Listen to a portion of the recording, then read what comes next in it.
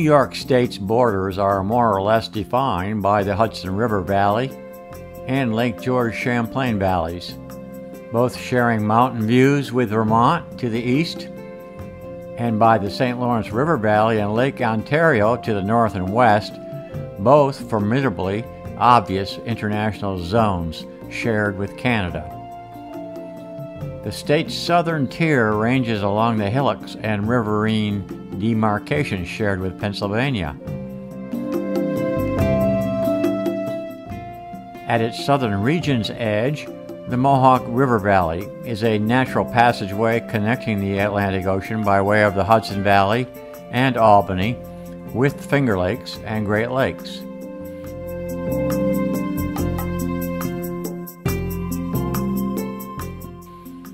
The Iroquois Confederacy ruled the beaver and forests throughout the central and northern wilderness regions until the French and Indian Wars and Revolutionary War changed the geographical and political landscape. There are many notable local histories and prominent American personalities that shaped the state's significant participation in the colonial wars and subsequent movements of people and commerce toward the West. Too many to forge a detailed review in this appendix. Some of the key historical threads already have been addressed in previous chapters. As noted, the Dutch enclave at the mouth of the Hudson rapidly became an international port. The river itself piloted traders and settlers north toward Albany and penetrates the high peaks of the Adirondack Mountains wilderness. Its source is Lake Tier of the Clouds.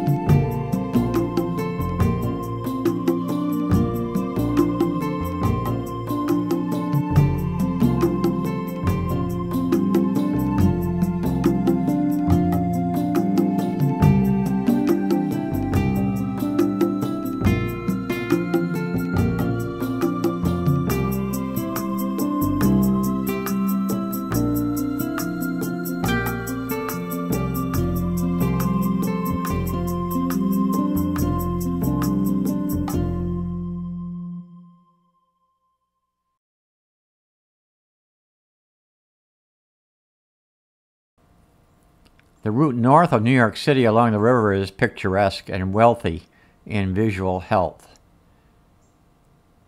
Many 19th century artists and landscape painters of the famed Hudson River School turned pastoral settings of the Catskill Mountains and river valleys into luminous portraits.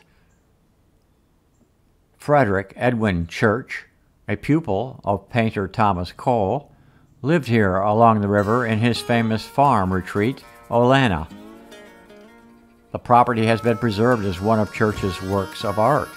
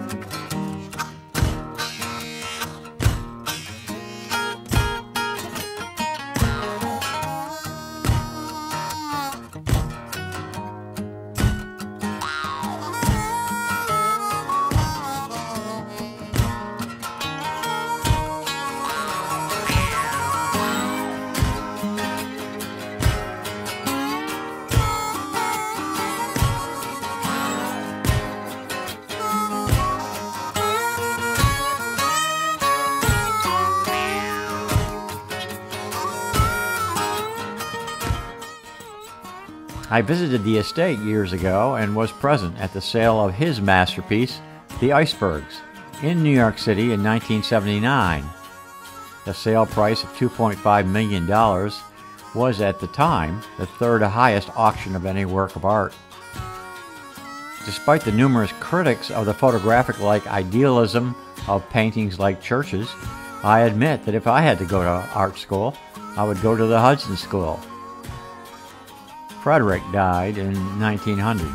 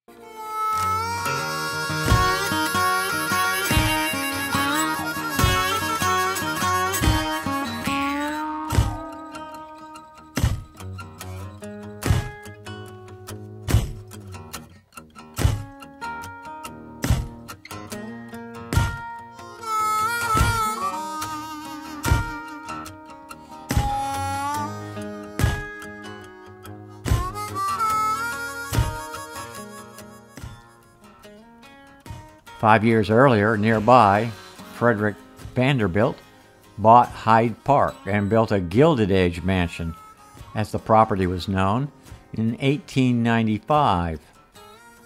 Wealthy New Yorkers had drifted northward over the years to Saratoga and Lake George, and even to the Thousand Islands of the St. Lawrence, an escape from the money changers and celebrity salons of the large city on the Atlantic.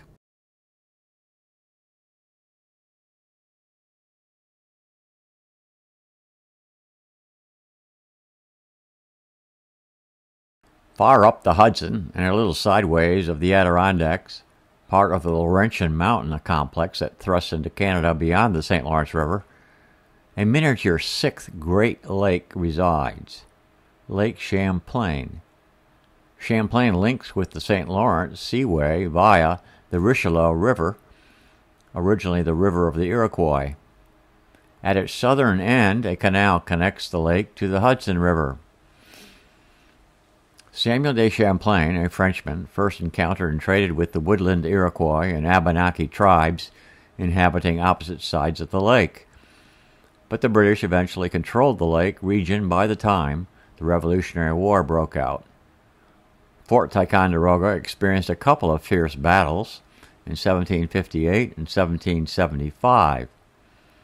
The name Ticonderoga has an Iroquois origin, meaning it is at the junction of two waterways. In 1642, French missionary Isaac Jogues, a priest later killed by indigenous tribal members, was the first white man to traverse the portage at Ticonderoga during a battle between the Iroquois and Huron tribes. In October 1646, the Mohawks killed Jogues with a tomahawk and threw his body into the Mohawk River near Fort Orange, or Albany, New Netherland. Jogues seems to have been a victim of an anti-French faction of the Iroquois and New England tribes. Unlike the relatively more friendly and cooperative inclinations of natives interacting with and trading with the French in Canada and on the American frontier, The Iroquois eventually became stoic allies of the British Loyalists during the War of Independence. Quebec, Canada, would early on preside over the fortunes of the primarily French origin settlers in this part of North America. The St. Lawrence River established its ports and transit facilities south to the Great Lakes. Champlain Lake became a strategic naval and cultural dividing line between the French and New England interests, as Atlantic coast pioneers steered themselves across the Green Mountains in what is today the state of Vermont. The Adirondack Mountains stared back in stark beauty, and even starker mystery. Samuel Champlain set out from the north with some allied natives to confront the troublesome Mohawks along the fringes of the Adirondacks.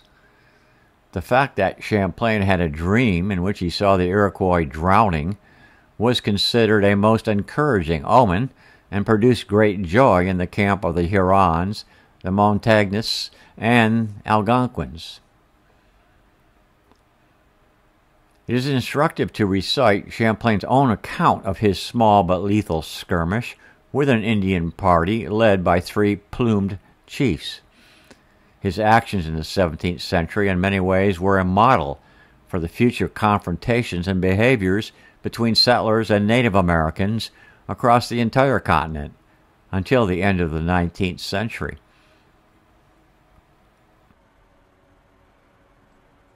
When I saw them making move to shoot at us, I rested my arquebus against my cheek and aimed directly at one of the 3 chiefs. With the same shot, 2 of them fell to the ground, and one of their companions was wounded and afterward died. I put 4 balls into my arquebus. When our men saw this shot so favorable to them, they began to make cries so loud that one could not have heard it thunder. Meanwhile, the arrows did not fail to fly from both sides. The Iroquois were much astonished that 2 men had been so quickly killed, although they were provided with armor woven from cotton thread and from wood, proof against their arrows. This alarmed them greatly. As I was loading again, one of my companions fired a shot from the woods, which astonished them again to such a degree that, seeing their chiefs dead, they lost courage, took to flight, and abandoned the field and their fort, fleeing into the depths of the woods. Pursuing them thither, I killed some more of them. Our savages also killed several of them, and took 10 or 12 of them prisoners. The rest escaped with the wounded. There were 15 or 16 of our men wounded by arrow shots, who were soon healed. After we had gained the victory, they amused themselves by taking a great quantity of Indian corn and meal from their enemies, and also their arms, which they had left in order to run better. And having made good cheer, danced, and sung, we returned 3 hours afterward with the prisoners. This place where this charge was made is in latitude 43 degrees and some minutes, and I named the lake Lake Champlain.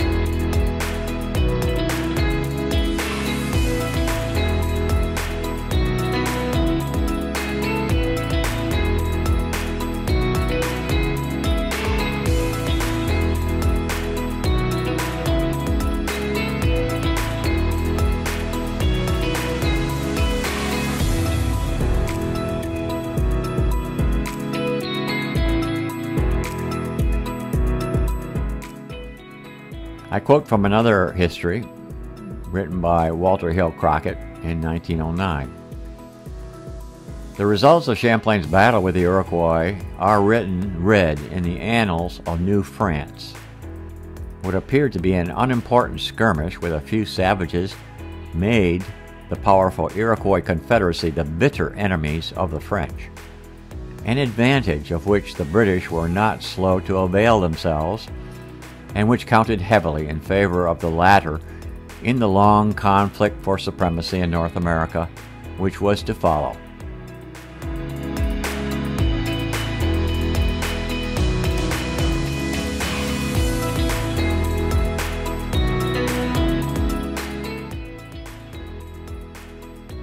The original Great River of Canada became the St. Lawrence River and later the St. Lawrence Seaway system. It may be the busiest inland water route in North America and is the largest drainage area on the continent behind the Mississippi and Mackenzie rivers. The 2,300-mile Great Lakes St. Lawrence Seaway system facilitated the movement of about 158 million metric tons of cargo goods from U.S. ports in 2022. Jacques Cartier is credited with being the first European explorer to investigate the estuaries in the 1530s. The, quote, walking river in summer and, quote, sliding river in winter was later named by Cartier after the saint of August 10th, Saint Laurent. Fur trading and timber markets eventually populated this trench of commerce between the Atlantic Ocean and Lake Ontario and beyond to the other Great Lakes. While today the St. Lawrence is almost taken for granted in the year-to-year lore of the northern border of the U.S. and Canada, its vast reach was always a strategic prize for whoever sought to squeeze into New York's and New England's northern mountains and meadows. The natives seem to have abandoned much of the valley shortly after the first voyageurs, trappers, and traders set up camp, fading across the notoriously bleak Tug Hill Plateau and beneath it the Black River's forested plains and tributaries into the Adirondack wilderness. Today, the nearby Thousand Islands of the river is flummoxed by both heavy tanker traffic and tourists frolicking along the shores. Bolt Castle, reportedly purchased for $1 on Hart Island, which today is part of Alexandria, New York, has never been lived in. Louise, the beloved wife, who was to be gifted with the Gilded Age mansion, died before the completion. With more than 100 rooms, the soaring symbol of love and extravagance guards the eternal flowing stream.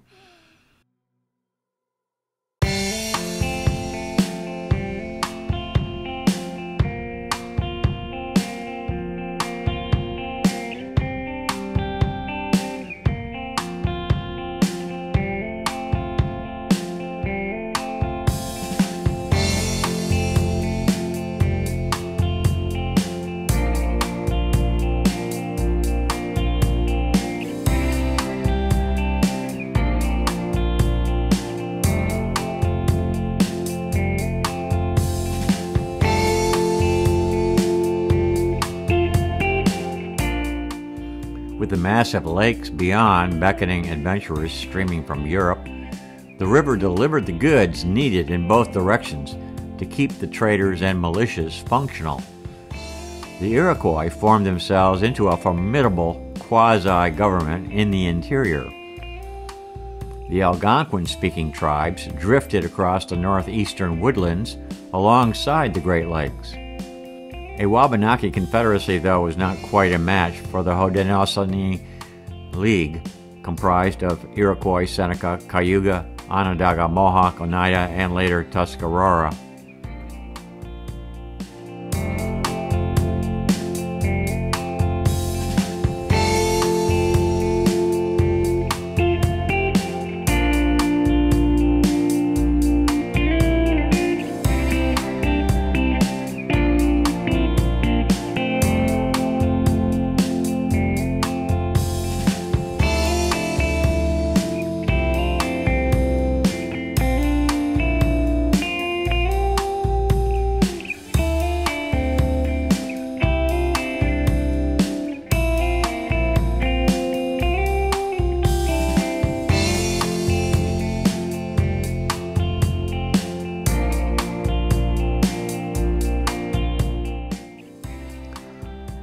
While the Treaty of 1783 fixed the St. Lawrence River as the boundary line between the United States and Canada, the English continued to occupy Oswegatchie as a trading station, quote, to protect their interests, as they claimed. This created great dissatisfaction on the part of the Americans, but it was remedied finally by the Jay Treaty, which stipulated that all English posts in the U.S. should be abandoned on or before June 1, 1796.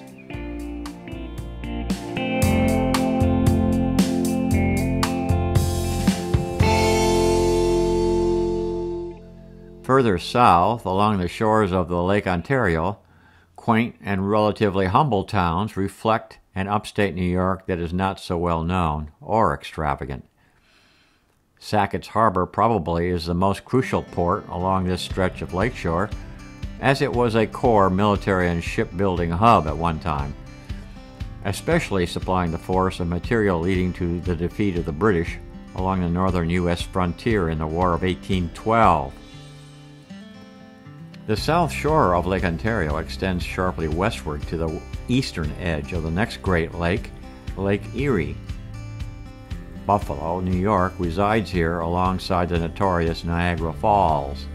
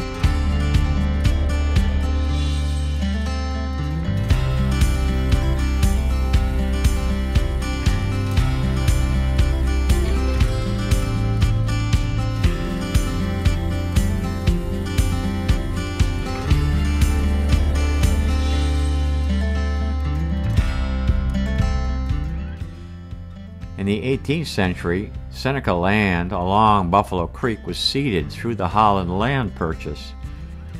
In 1825, Buffalo was selected as the endpoint of the Erie Canal, which led to its incorporation in 1832.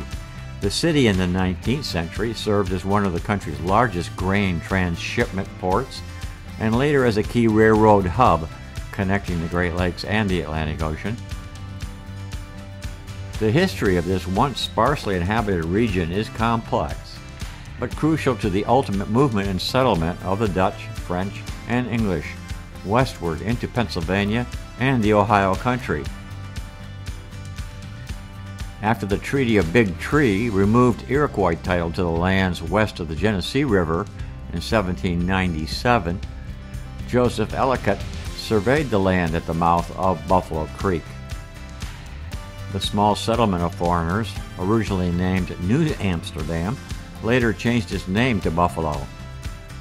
The Buffalo-Niagara District remains New York State's second largest metropolitan area after New York City. Niagara Falls and Gorge drains Lake Erie into Lake Ontario. Theodosia Burr Alston, the daughter of Vice President Aaron Burr, honeymooned with husband Joseph Alston in 1801. The only recorded freeze-up of both the river and the falls was caused by an ice jam in March 1848. The flow dropped to a trickle for up to 40 hours, it was reported. Interestingly, a conservation movement named Free Niagara, including Hudson River School artist Frederic Edwin Church, living in Olana, landscape designer Frederick Law Olmsted, and architect Henry Hobson Richardson, helped trigger a Canadian-U.S. discussion and eventual enactment of plans to make the falls, Goat Island, and surrounding area a public park. The Niagara Reservation was New York's first state park, established in 1885. The province of Ontario authorized a Canadian park for the same purpose in the same year.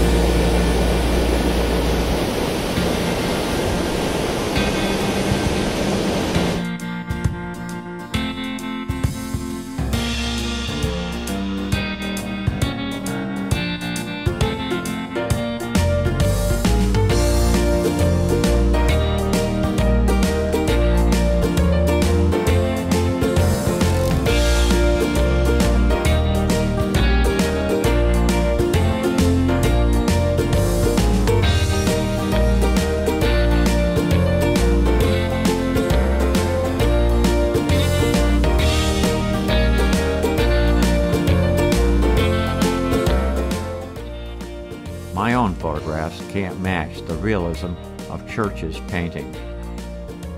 Dated 1857.